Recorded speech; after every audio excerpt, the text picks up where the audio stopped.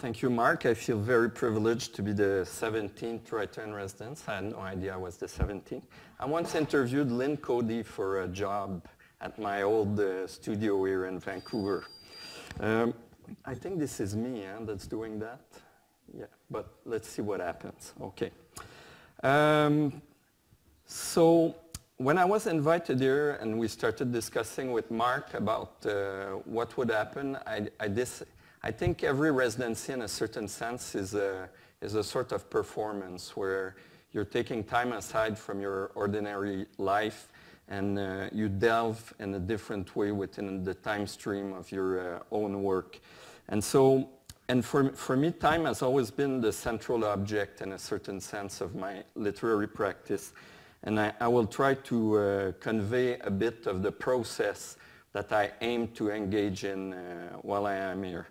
The first part of the talk will last for about 45 minutes, and somebody's going to have to signal if I go over, because I've been preparing this for a little bit too long. And I thought also when I look at the Green College mission, which is the scholar in society, or the slogan, if you will, I also ask myself the question of the role of the writer in society and the public intellectual, the person who is orbiting around academia and coming back to it at different points of bifurcation and different crossroads, and that is trying to act out and to build an intellectual practice within the free world, let's say.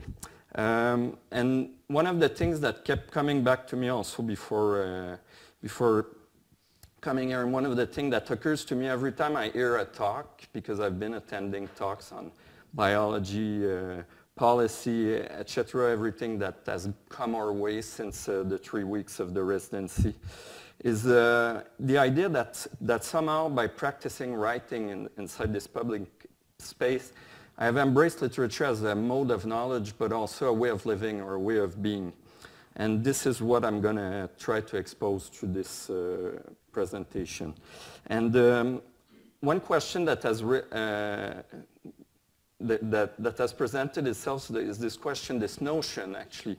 Before I came here, I started thinking of the territory and a kind of simile between the Musqueam creation myth, which involved this territory being covered with mist and then somebody giving shape, the transformer giving shape to the objects around there. And also the fact that somehow part of the funding for this place comes from Texas Instruments, and that microchips are also built by sublimation, which is the passage of a gaseous state to a solid state, which I think it's these bridges and these breakdowns of time that literature and metaphor allows for. And one of the things that has occurred to me also is the danger, which is constant, in which natural language is put, especially when we're talking about theory, specialized languages. We have to recreate a meeting place within society where we can speak natural language and be understood across disciplines and across also different walks of life. And that is not to say to reduce public discourse to opinions clashing with one another, but the idea of the care for words as a care for the world, and that respecting the life of language is also respecting the life of things in a certain sense. So I prepared a little prologue, and I thought that the most likely candidate for a prologue to bridge this gap between, let's say, very specialized modes of knowledge and natural language modes of knowledge would be Charles Darwin, who is the author of the only major influential scientific work to contain no equations and no meta-language and no mathematical language. And that Darwin also has books about the structure and the meanderings of life. It's, in a sense, I'm talking of The Origins of Species because he wrote many books, but The Origins of Species is a book about the story of life. And I've been obsessed for the last few years, and this is a testimony to the life of language, with this sentence, which I've never, the idea of hosts of living forms. It's a sentence which I've not been able to locate within the part of the book that I read, because I've only read this part of the book, which was a Penguin Great Ideas, who always have these very eloquent covers by David Pearson usually. But this idea of the host, and it's something that we can see as a welcome, just like Mark and Green College are my hosts here. But it's also a notion that that contains the idea of a multiplicity. And it has something also to do, especially if you think of, for example, my Catholic background, to do with a connection between something that is beyond and something that is here. And in a sense, this sentence kind of imprinted itself on me. And when I read that little tome, and those who were here for the welcoming have heard this quote, because Mark, let's say, eloped and developed eloquently on it. There's grandeur in this view of life with its several powers having been originally breathed into a few forms or into one. And that whilst this planet has gone cycling on according to the fixed law of gravity, and this is, I think, the really juicy part of the sentence, from so simple a beginning, endless forms, most beautiful and most wonderful, have been and are being evolved. Endless forms, most beautiful and most wonderful from so simple a beginning. This is actually the simple beginning of this story, which is the original edition of The Origin of Species, which looks a lot like contemporary French books, actually, which tend to English people to look like bound galleys instead of this very illustrative culture that is the culture of the Anglophone book. And this idea of a host, somehow, to me, a book is a host with an H. Don't pronounce the H's. Books contain written lives. They emerge from the life of writers, but they are not quite alive in the sense that we would give to everyone in this room. But they are half alive. They lead a sort of half-life, to borrow a term from nuclear physics. And they are testimonies to the movement of consciousness. So in a certain sense, their welcome by readers transforms them and turn into their hosts. Books are our hosts, and in turn we are theirs. They contain multitudes. And what I want to talk about a bit is how a book becomes a book and how a book transforms once it is a book. As you saw, we start from this middle point, which is the original edition of The Origin of Species. We go to this little edition, which makes you quickly absorb intellectual content and be able to talk around the dinner table. And then we go back to the manuscript of Darwin, which is kind of funny because every time I look at it, I see a bird standing at the foot of the tree of thought. And I think you can see it. This is a little bird, like maybe a friend of Woodstock from Peanuts. And up there is the tree of thought, this dendrite-like structure. And I think what's very moving about this little fragment from Notebook B on the transmutation of species, so he had not set the language quite right yet, is this little I think, which is an expression of doubt for a book also that will come to transform the world and to vibrate in such a way that it would create all kinds of excess of discourse also around it, as we know. And also all kinds of precise mathematical endeavors. So this kind of foyer, this kind of point in time that is this book, there's a before the book, there's a time without the book, and there's a time when you delve within the book and you go and encounter again this point in time where this guy, Darwin, created this space and time, which is this book.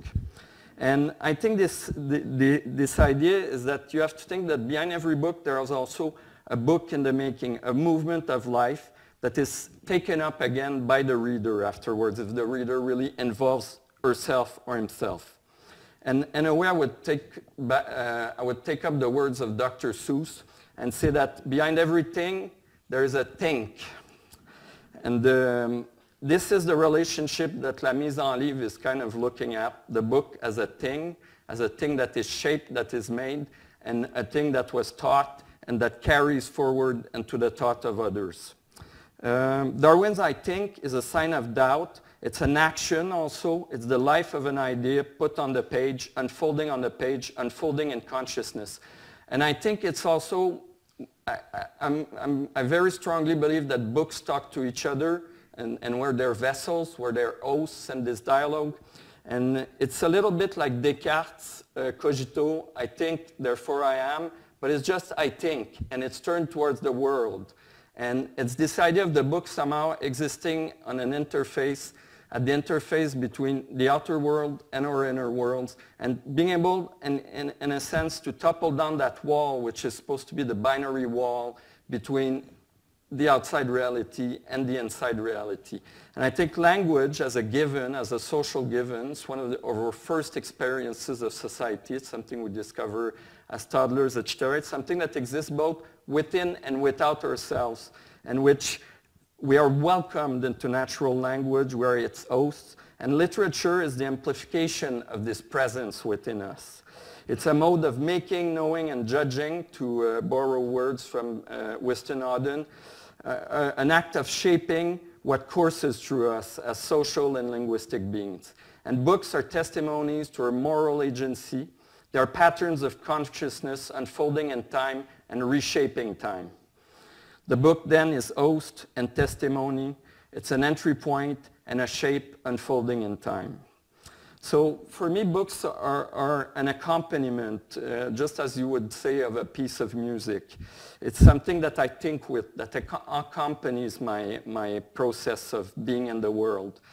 And when I think of the thing that is a book, I think through time in a certain sense. So this is a sentence that we can all borrow, that we can all claim as our own. And I will read you a text that I wrote the first week of the residency and take you back in prehistory to a simple beginning moment, which to me has everything to do with the history of narrative and those endless forms, most beautiful and wonderful, that have been and are being evolved. So the stakes of the book, as deep as we can probe into its descent, are those of life. One anonymous, roughly tousled ancestor, leaning a hand on the face of the primordial cave, blows on a handful of manganese and barium pigments. Though he does not have the slightest idea of the periodic table, it seems he is already familiar with the experimental method. His pigment-stained hand imprints a reddish silhouette on the wall of time. The survival of his gesture was not a given. It is only reasonable, 31,000 years down the road, to be moved by the longevity of this human signature, floating amongst a pageant of beasts, hybrids, and abstract patterns.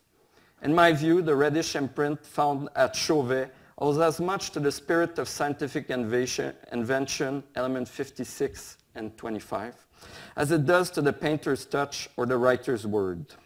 Some 26,000 years on, between the Tigris and Euphrates, the scribes of Mesopotamia, tipping their reed pens, turned away from their accounting tasks to etch the hymns of Enheduanna or the deeds of Gilgamesh and clay. Papyrus comes from the woven stems of the eponymous plant, which prospers around the Nile. The book, like civilization, takes its source from the course of rivers. Writing is a fluid substance, pretending to the eternity of stone. It reaches us in fragments, splinters, and shards eroded by the course of the centuries and fished out of the flow of time. The Middle Ages, whose unsavory reputation endures despite all attempts at redress, have a soft spot for slaughter. Their relationship to the book is bestial. Vellum owes its name and softness to Vitellus, the calf, while parchment is born of the holocaust of ewes, sheep, kids, and lambs, their stripped flesh steeped in the acidic juice of the lime to smooth out the collagens. Literature before incunabula was redolent of animal odors. The subsequent flourishing of humanism with its long-ranging ships and explosion of vernacular publishing owes a great part of its success to the felling of Europe's forests. Pulp and paper asserted their reign. It has not ended.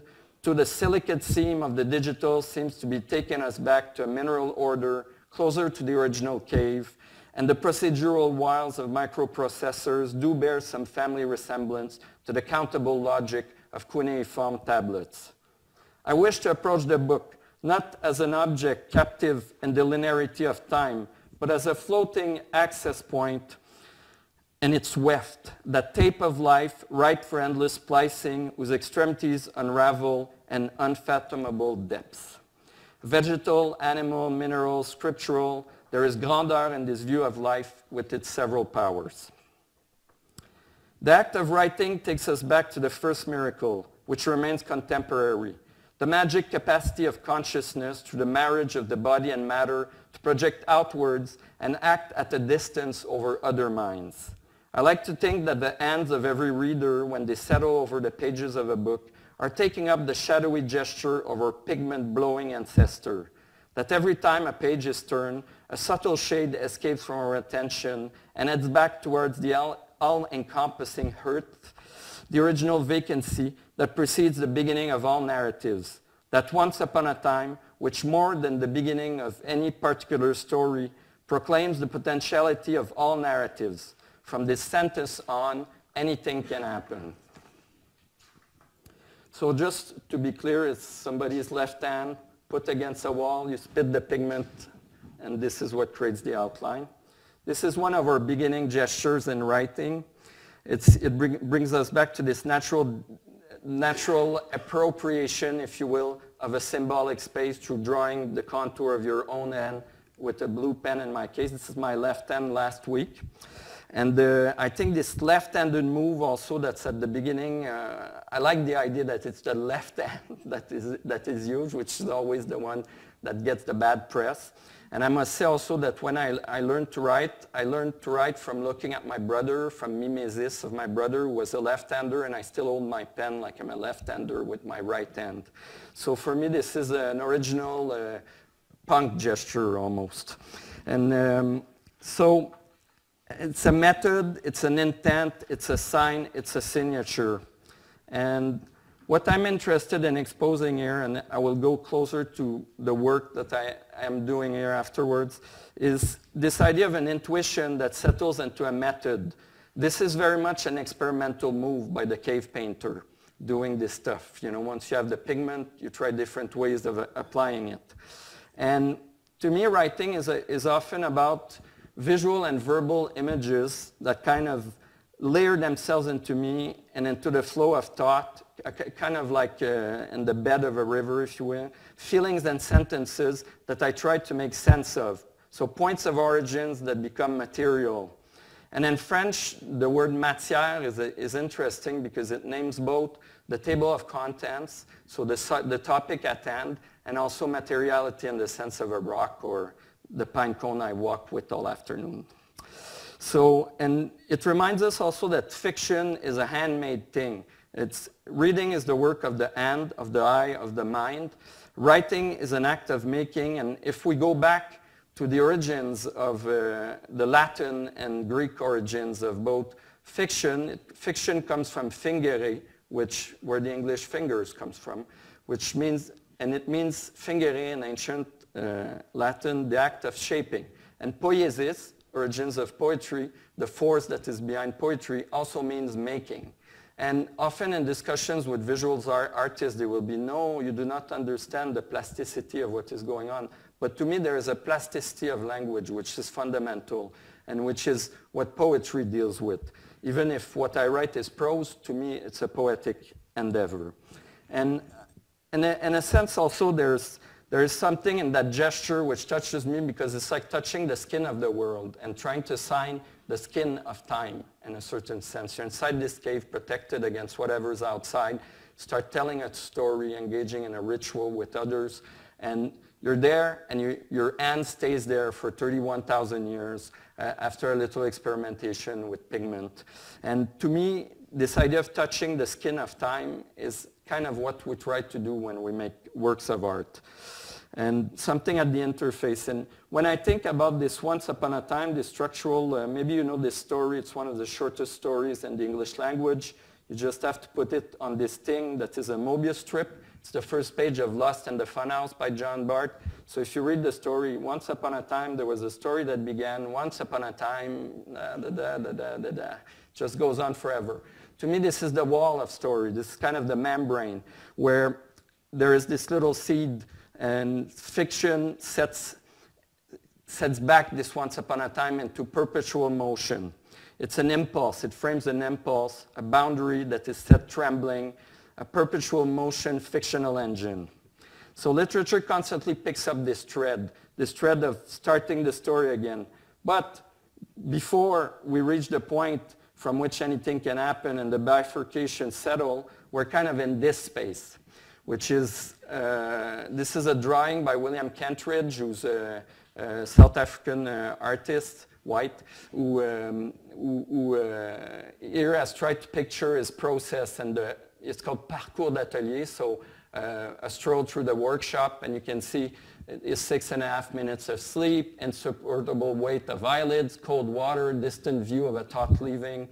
This is kind of the space you're in before the book settles into its own shape. So this is this idea of approaching the book not as an object captive of the linearity of time, but as a floating access point and its weft. One must learn to be a writer, and one must learn to follow a book to its own conclusions.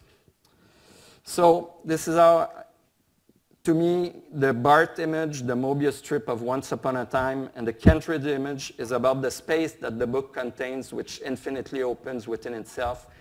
In Latin, you would call it the infundibular space, a space that is bigger inside than it is outside.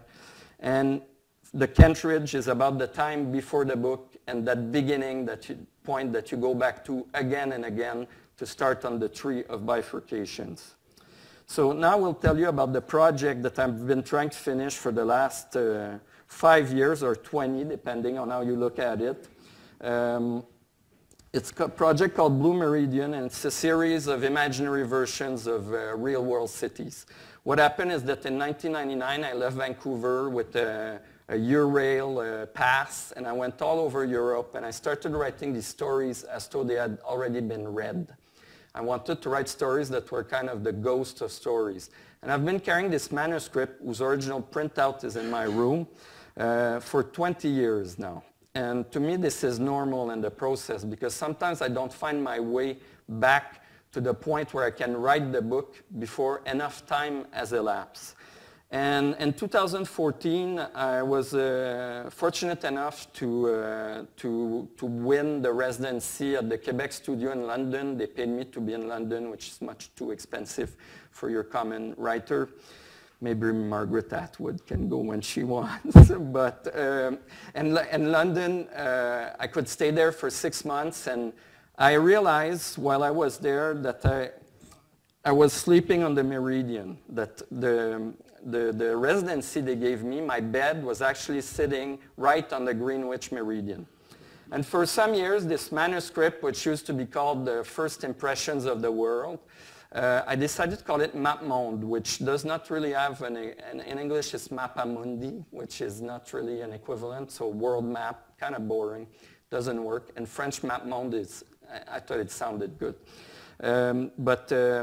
Then I was asked to do a book about my poetics and to do a book during the residency, and I decided to call it Map Monde. And it's just to show you how much a book can just a word can generate the idea of a book, and then this idea can turn into another book, and these books can talk to each other until the first book you were trying to make becomes another book.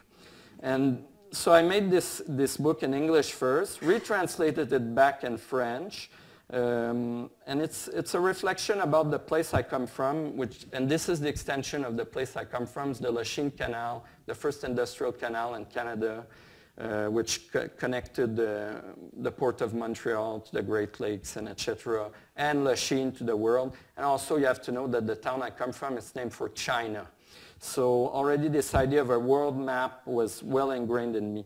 But I finally found the title of the book after doing a project along the canal in 2017 with artist Douglas Coles, and one day who does a lot of work with beeswax, actually, good friend of mine, and I saw this color swatch on his wall.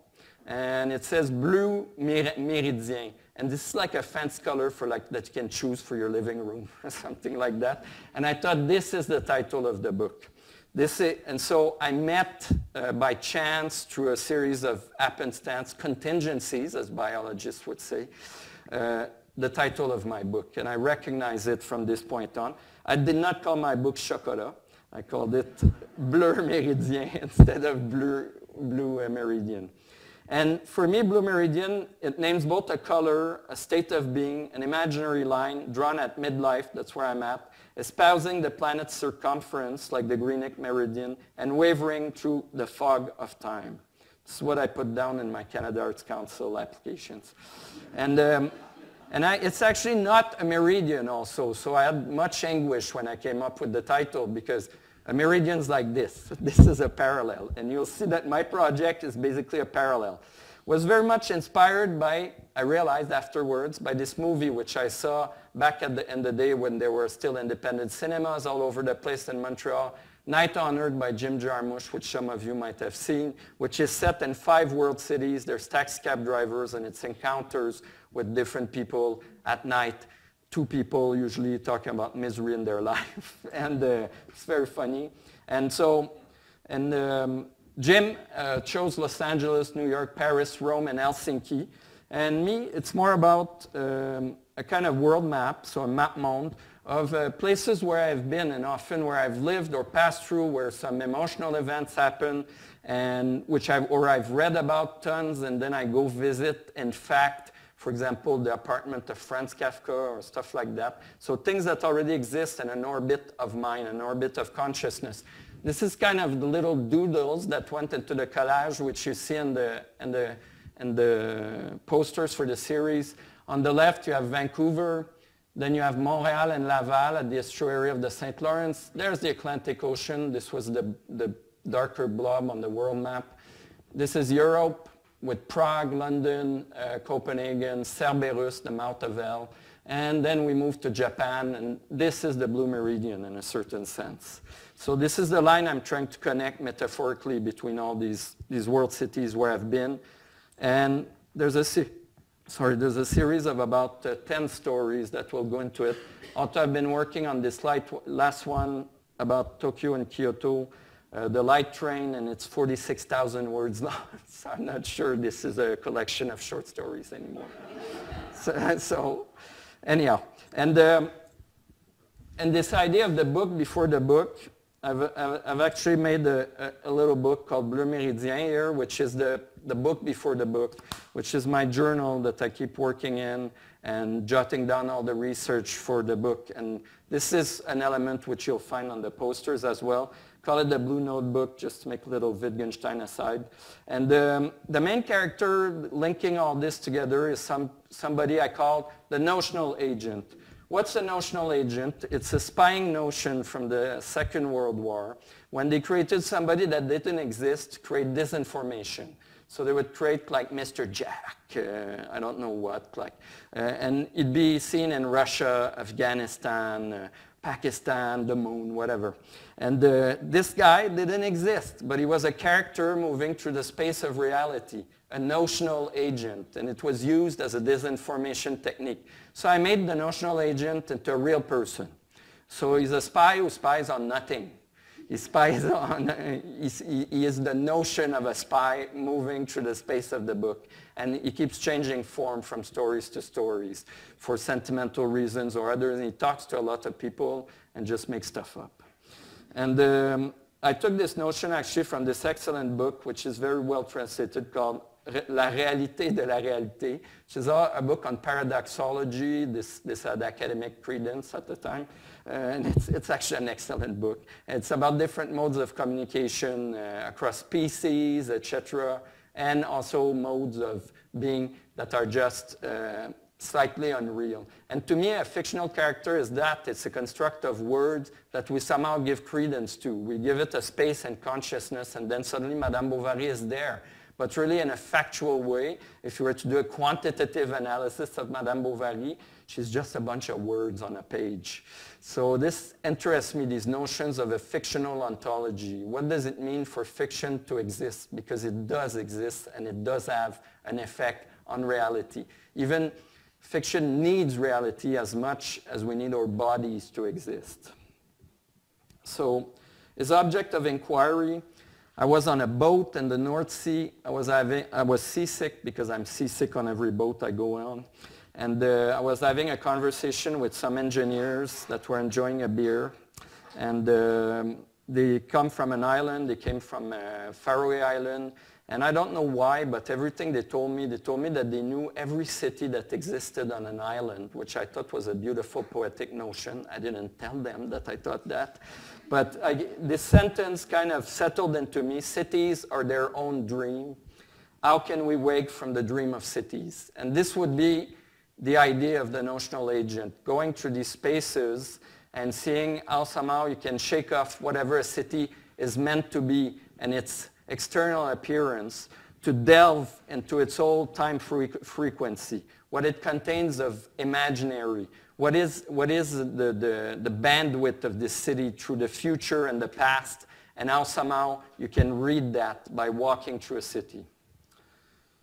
So anyhow, it's a series of motifs and patterns start to intersect with each other, and through this I create a system, and this is how things, I follow these metaphors until things take shape, and when it doesn't work, I usually don't give up, I just leave it aside until time is ripe for the thing. My publishers have been asking me for this book for 5 years. So, and I've been asking myself for it, but it just needs to be ready at some point. So you have all these notions, the notion of blueness also as these cities each becoming the center of a stain, that's a fog that spreads around each of these points, and as they coalesce into a dream space in a certain sense, a fog of time, the dream of planes, trains, hotels, walks. And to me, the pull through this is just come up with this, what the British art critic, the line of beauty, to come out with this idea of a line crossing through all this and giving shape to these worlds which I've seen, and giving shape not necessarily in a super clear narrative way, but in a space between prose and poetry to each of these spaces. So I will give you an example of the method of its application. For example, in London, the first thing I thought about, I like to have these very childish ideas to start with, is the fog, basically. And I decided to read this book, which some of you might have read, I'm sure, The Cloud of Unknowing, a 14th century mystical manuscript, mystical book, which tells you about how you can know the mind of the unseeable God through the use of one-syllable words. Mostly, that's how I would summarize up to a point the method that's proposed. There's something of Beckett in there. Words, and to me, this is what struck me upon. I actually read the book while I was seasick on a fishing vessel in the North Sea, so I don't think this helped. But this notion somehow of an unreal city caught within a cloud. And also, I came upon an architect in a street corner in London and started talking to him about the fog. He says, it's not actually fog, it's soot. It's all because of the way the city, the heating system, basically. And there is fog coming off the river, but it's not a given. It's like the London fog as we know it, it's a bunch of aerial pollution. So this notion of an artificial fog is the one that drove me towards all these books about clouds, basically, and to do research about, and there's a lot of fiction in England about clouds talking to people or coming and starting to envelop things and becoming a sort of consciousness. For example, there is this science fiction novel, very badly written by a very pretentious physicist, called The Black Cloud, and which is an extraterrestrial cloud floating over the world, and then the scientists save the day because they learn to talk to it, and then the cloud realizes that we're sentient and we should live because he can have a chat with us. But it's the scientists that save the day. It's very badly written, but a very compelling idea, in my opinion. And so I will skip on some of these, but I was staying in this old place, which is sitting right on the Meridian, used to be the biggest factory in London. It's called Beau Quarter. And luckily, Quebec has a studio there, a loft, which they pay for. And then I realized, using our modern phones, that I'm sitting right on the Greenwich Meridian. So some days when I didn't know what to do, I just decided to walk in a straight line and try to get to the Meridian. And what happened is that I discovered that this little spiral staircase in a park just in front of the Meridian. And you can go underneath the water and rise up onto the hill and then see London from the hill where the center of time is, because the British stole the center of time, of course. But, okay, this is the bad book. And so these strolls to the center of time also reminded me of another adventure, The Secret Agent by Conrad, which has the same kind of, what I want to represent in this part, and I'm up to 100 pages with this chapter also, so I don't know what's going on there. But the idea is that somehow there's a secret society that has created an artificial fog, and the national agent is walking through this fog to shoot his Todd gun at a stone that is a kind of incarnation or concatenation of the Godhead. And that's what I have in my mind as I walk through this prose and try to construct this world. And the secret agent, the wonderful idea that Conrad had, is basically that somebody wants to blow up the observatory at Greenwich because it's the center of time, and that this would be the absolute anarchist act. It's like setting the clock of the world off in a certain sense. I think this is a lovely plot device, and this evil anarchist, now we call them terrorists. He basically convinces his idiot brother to go and put the bomb, and it ends badly for the whole family. This is a beautiful cover by Edward Gorey. So these elements, an artificial fog, the hope of a straight line, of walking through all this, finding your way towards this, a secret society of walkers, an underground parliament. I will not go into the use of the Swedenborg Society, which believes in the government of angels, which has its seat in London. And one bullet from the Todd gun, and the cut-off dreaming head of time, a kind of stone that has sunk to the bottom of the Thames, this muddy river. And I will give you one last example. I was in the town of Cerberus. Anybody familiar with this town? This is where the trains change their gauge in Europe between Spain and France.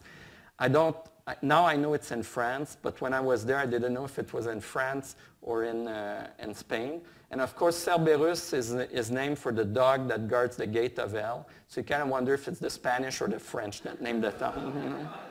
And I was there waiting for a train for almost 6 hours, and I took a photograph of this hotel, which I had no idea beforehand existed. It's famous actually in the history of architecture because it's one of the first to use concrete and to create this kind of ship-like structure. I took a black and white photograph, which I lost the negative, and then last year I started doing research again. The hotel has reopened. But I wrote a story called Grand Hôtel des Égarés about a hotel that's a device for forgetting, where people go and there's a sort of memory erasure procedure that goes from just sleeping there and entering into a kind of dream state. And I learned afterwards, and this had something to do with a love story, that there was a painter that did all these murals inside the hotel because he was obsessed by an opera singer that stayed there and trying to convince her of his love by doing all these murals. This hotel is now open for business. You can go there. And I also learned later that Walter Benjamin died the next town over because he thought he was being chased that the Nazis were coming for him. He had his little poison pill. He killed himself in a room the next town over.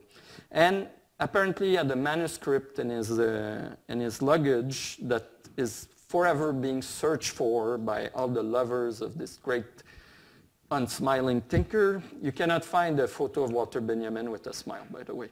And what happened while I was in the town is that there was a student that passed with her homework in her hand, and I went for a swim. I had a backpack back then, you know, those days.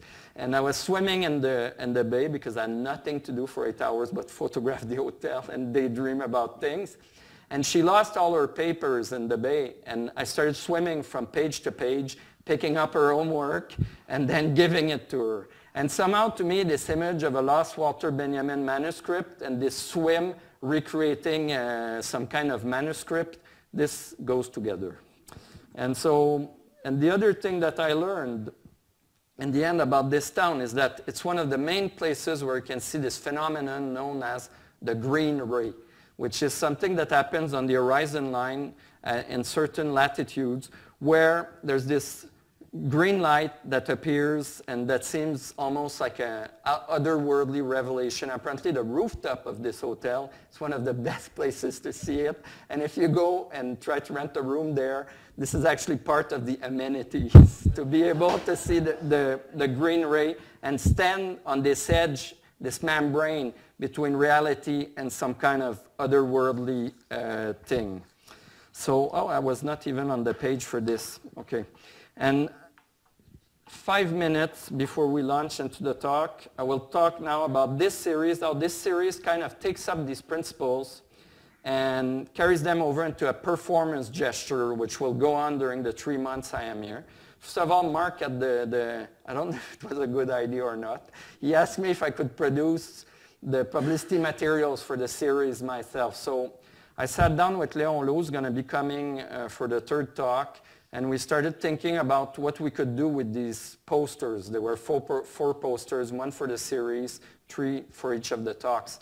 And right away I thought, why don't we do a little mise en livre with this? The term, of course, mise en livre, it might seem nebulous to, I thought I invented it, but then it found its way back to me. And if you talk to medieval scholars or scholars of the early history of printing, like Roger Chartier, or they use the term, I'm not sure it was used back then, but historians use the term to mean like what the publishers and who were often also the bookstore owners would do to a classic text, for example. Like they would take a text, reprint it, and then change the punctuation and stuff like that. So change the physical shape. And for me, instead of this idea of the way that typographic and print convention exert influence over the interpretation of a text, it's more an extension of a theatrical term in French, which is mise en scène. So it's to see the book as this little theater of consciousness that you manipulate both as a thing and a think, and that you give shape to the space of consciousness, but you carry the writing over all the way into the making of the book and to the physical making of the book. No difference between form and content. You try to push writing as a force, an energy, into shaping the book itself. So what I'm going to do here with the themes that were place and time, friendship, literature, and friendship, literature, and the image, each of the posters basically that were created for the series, and you can see the 4 of them here, the 2 that are coming. There's this line which I drew on almost 30 feet. I don't remember, but it was very long, and I had to keep unrolling it. So I drew the real length of the posters with this blue line. The elements are photographs, different elements taken from doodles that I made. And Léon there, the guy in the pink shirt, we discussed actually how much I had admiration for this layout for the W.G. Sebald book by Peter Mendelssohn, a former pianist who now makes book covers, and some of the most beautiful ones in my opinion. And we created this little collage to express kind of the universe and the making of each book. And what's going to happen is that if you come to the last talk, you'll get some swag. You'll get a goodie, which is basically that each of the posters, the reverse, has a text, which I've now finished, which I sent yesterday, printed on the back, which is different fragments about the topics that we're discussing here. We're going to fold it and bind it with a rubber band. Probably going to need some help on this. And it's going to make it a nice 32-page booklet testifying to the time at Green College and some of the thoughts that went into the first 3 weeks. Xerox for cheap at the copy shop there. And I did something to the guests, which Al did very good at. They all did very good at it. I asked them, as part of the content, oh no, I said the dirty word. As part of the propositions that will go into the book, I asked them, if you were a book, what book would you be? And I asked them to answer without too much forethought because it's a completely absurd question. But it's kind of like this desert island record kind of thing. And so the answers we got was Sentimental Education, book with a perfect title for dark poet here, Michael. And this is what he looks like in manuscript form. By the way, this book sold less than 2,000 copies when it was printed, and they lied, like the publisher lied. He added a note saying second printing, but it was just the leftover books. Sentimental Education by Flaubert, less than 2,000 copies sold. Okay, Léon was a little boy who talks a lot. He chose this book called Where the Girls Are. You will notice that this is kind of a sausage party, as we say in Quebec. I've invited all guys for some reason, so where are the girls? Okay, and Stéphane, who's an illustrator, Léon's a graphic designer, that's why he has such cool clothes. And Stéphane, who's an illustrator, chose Ways of Seeing by John Berger, which says would give a little bit of intellectual credence to his work for hire and his métier, which is to illustrate. But these guys I've worked with for years, asking them to do completely non-commercial things. And we will explain that in the last conference. And finally, Al, who is here and will join us in less than 30 seconds, evoked actually the idea of a book which I thought was perfect, which is this Persian manuscript, which he said he has no exact title, specific book in mind, but the feeling that was triggered by his encounter with books he couldn't read, but books that were exhibited at the Metropolitan, right, and at the Met, and which he wanted to stay within the light of these books all afternoon. And I think this is a fitting introduction for you to come up and take the stage.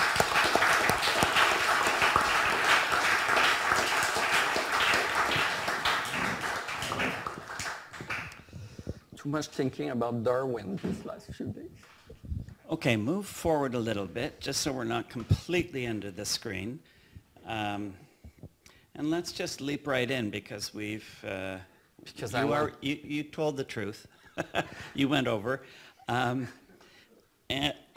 I do want to start with an observation, which is that I can't imagine what it's like living in your head. Whether it would be exhilarating or scary, or maybe both, or alternating. But yeah, it's a 2-speed motor. So you referenced writing a lot and the writer, and in a few minutes I'll try to get at the perspective or get some insight from you about how we can read, how we should read, reading alternatives. But I want to stick with the writer part first.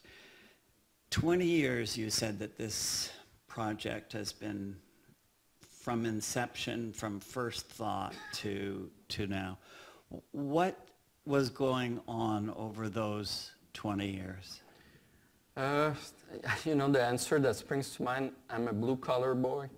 And for me, it's always been like literature's like a space of invention. And I always have this fear of not being able to earn my living.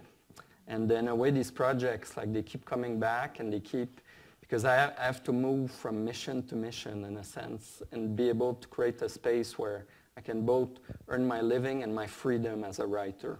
And it sounds trite, maybe, but it's, and in a way, also, you have to find the right, it has to feel right, you know, like the way the text is shaped, and you know it when it's not yet there. You can do it for a magazine or stuff like that, but you have to see what will really like condense into a book, you know, what will sublimate into a book, and what is a stepping stone, you know, and then you have to start testing the parts together and see if it forms a planet, you know. You talked about moving through the world and having a certain openness, I think, to experiences, to places, to other books, just, I mean, a complete openness. Is that sort of how you work, that you turn the receptors on and let them go? There's a thing about freedom, I think. It's my routine is pretty much that I write for like a few hours in the morning, and then I walk for a few hours. And this, to me, like this idea of walking through the world, I would like to be able just to walk that blue line, you know, which I drew from one end to the next and connect all these points together. And this idea that somehow we're thrown into this reality and crossing through it, and that it's endlessly interesting. And sometimes it's endlessly, sometimes it's light, sometimes it's dark. But there is always like this idea that somehow we have this gift of consciousness also, this gift of language, and this gift of the world up to a point. And even at my darkest hours, you know, I think of fiction almost as a form of hope and a form of existential pact. You know, it's a vocation. It's the written life that somehow moving always with this accompaniment of language and literature, and the capacity to always take experience and take time and then make it flower in different ways inside these projects, you know, inside these books, inside these texts. To me, that's the gift. And it took me a long time to learn how I wanted to do it, but I have enough, I have enough resistance to the way I should do things. You know, it's when I'm told I should do things a certain way, my first reflex is always like, there's certainly another way of thinking and shaping things that we can use with, you know, a lot of these projects also involve other people. So it's about also meeting people, seeing their talent. For example, what Léon did with the compositions of the posters, that's his gift also. And to me, this is always a real happiness when you can actually, but then they have to earn their livings also. And the idea is that the space of liberty, it closes off all the time. So you have to go seek after it, you know.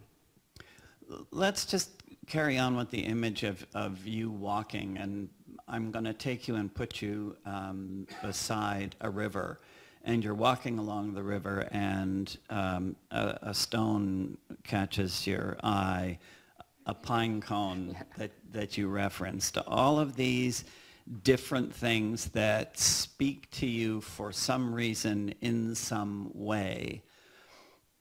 How do you understand what sticks?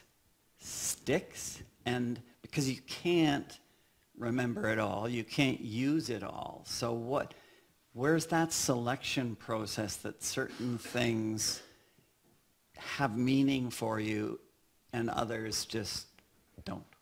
Yeah, I wouldn't know what these are too, you know, in the sense that the things that get left out, but somehow it's about also always keeping your consciousness, you know, like kind of sparked and alive. And this afternoon, what I did basically is that I couldn't stand like taking notes anymore, like trying to change the notes. And so I went for a walk, and I willingly went and all nooks and crannies that I hadn't seen, and tried to go see other buildings, you know, and see just how the light strikes them, or if whatever was lying on the ground. And when I was picking up the pine cone, the students were coming out, and then I felt, and I had started like putting them up. So I felt a bit weird being looked at within this space.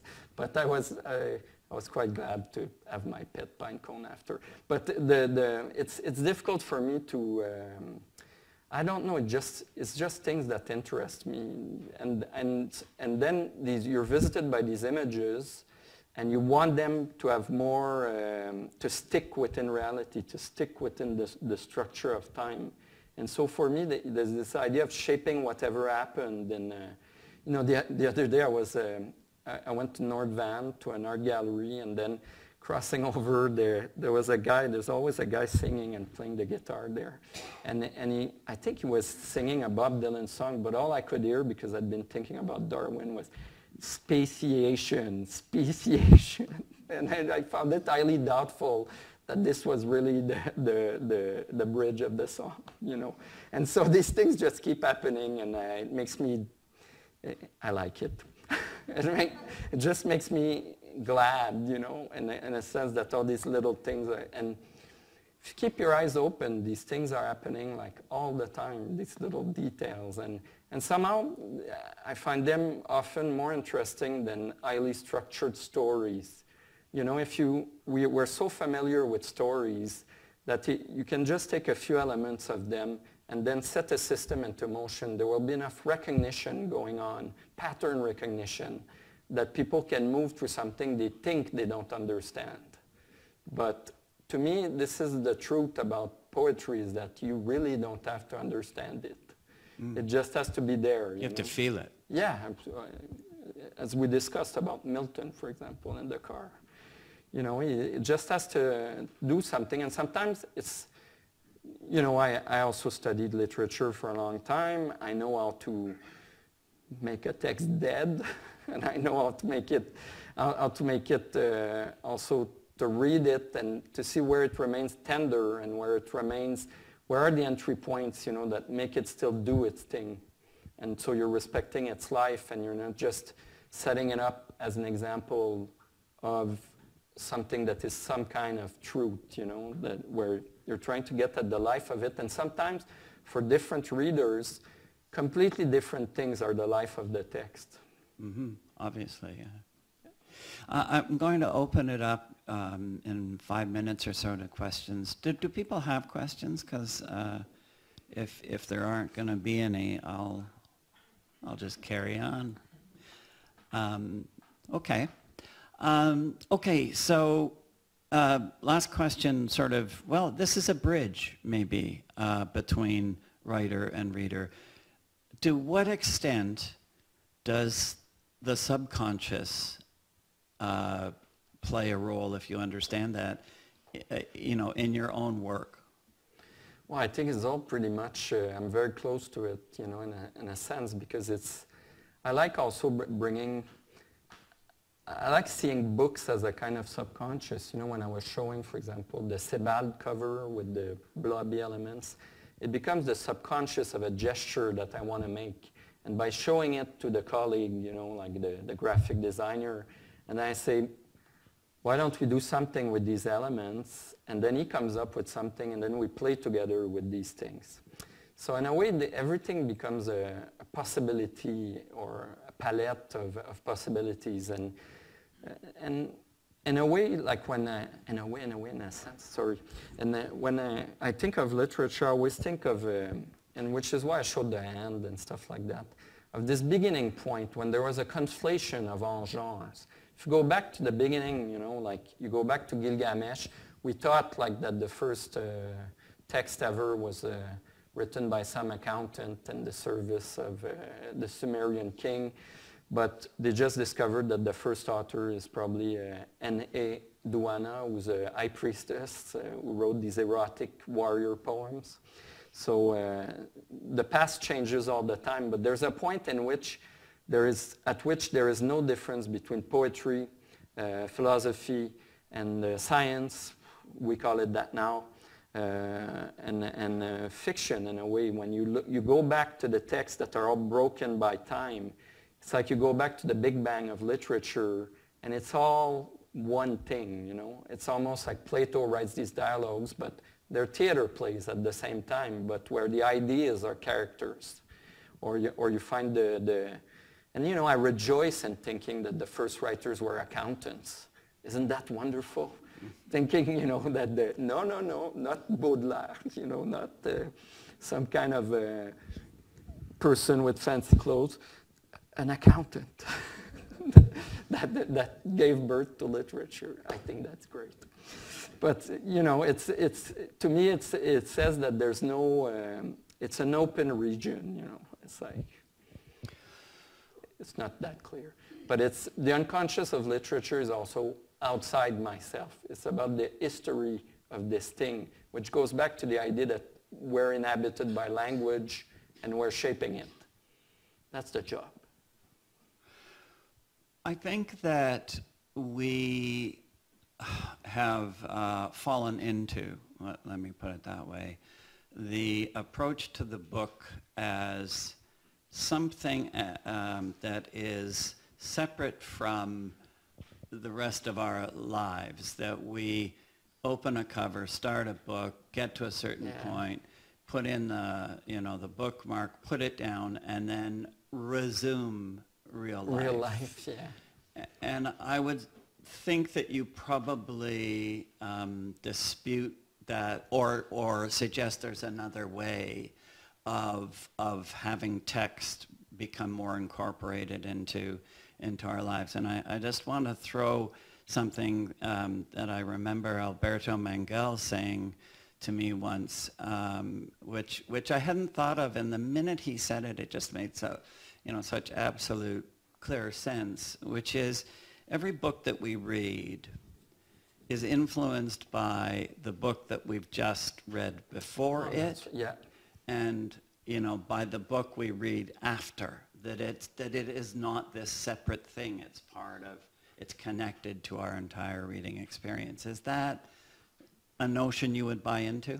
Yeah, absolutely. And I would say that, there's this notion in French theory of intertext, right? Like books talking to each other and being an infinite palimpsest of each other.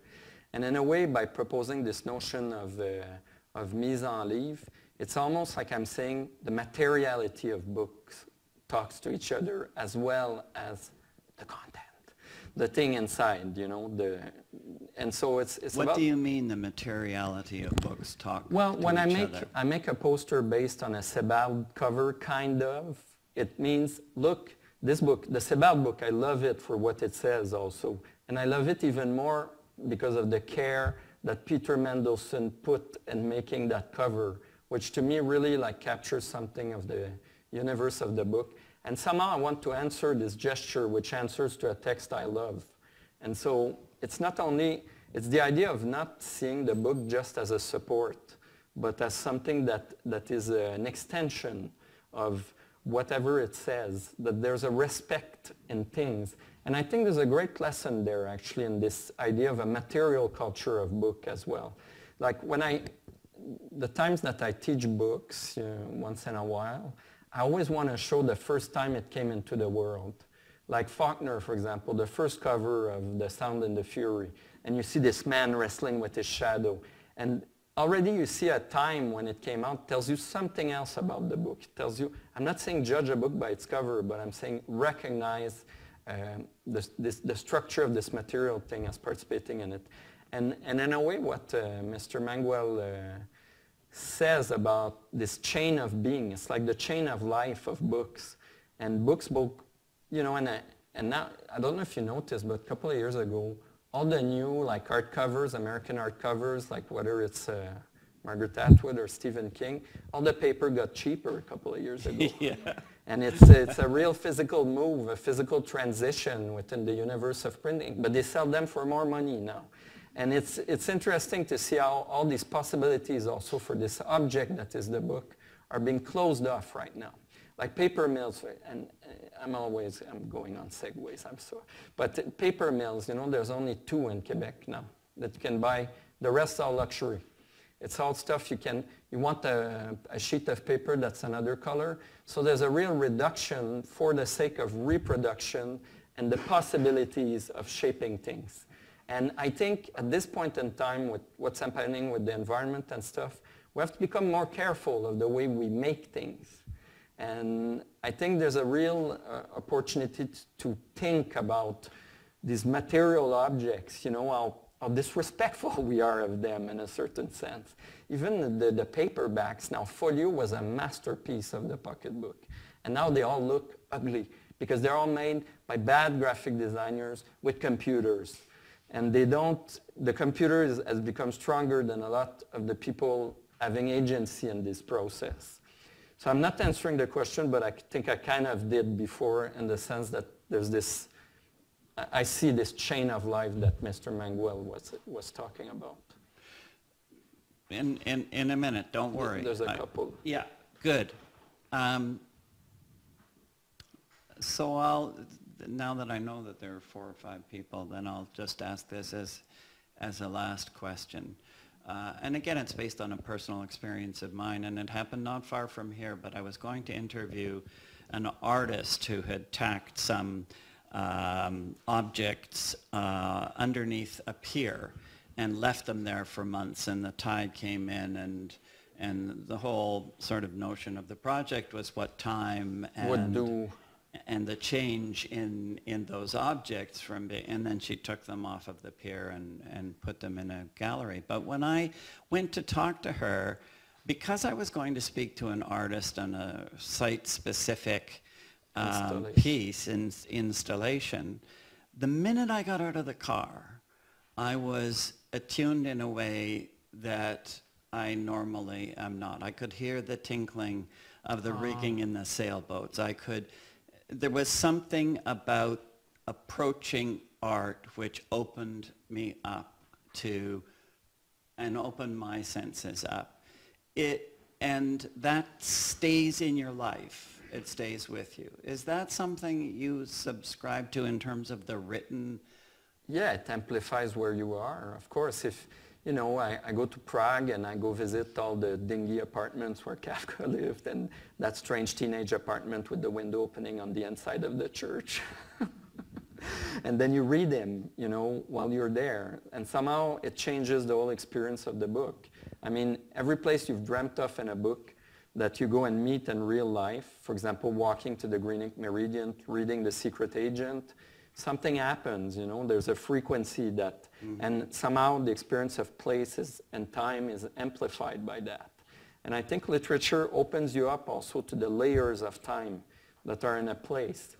And you have, in a way, you have to be the radio, you know, you have to put yourself into, it's like movies, right? People right now are used to a certain kind of aesthetic, a certain kind of pace. But if you learn to watch, like, I don't know, you start watching Orson Welles and you get something, then you move into another time. You let another frequency invade you. You become the host of another frequency. And that widens your experience of the world. Suddenly time is not just this screen in front of you. It's the perspective, like the angular view opens. And sometimes just about the delicacy also of a proposition. For example, when you arrive in this space, somehow this dispositif, this apparatus created a focus, just like our glasses help us, you know, and it created a moment. It created a pocket of time, a pocket of space-time that you enter, and that does good to you. Sometimes can do bad also. But. All right, so I'm going to start over here, and I know there were people over here, so I'll just sweep around. Yes.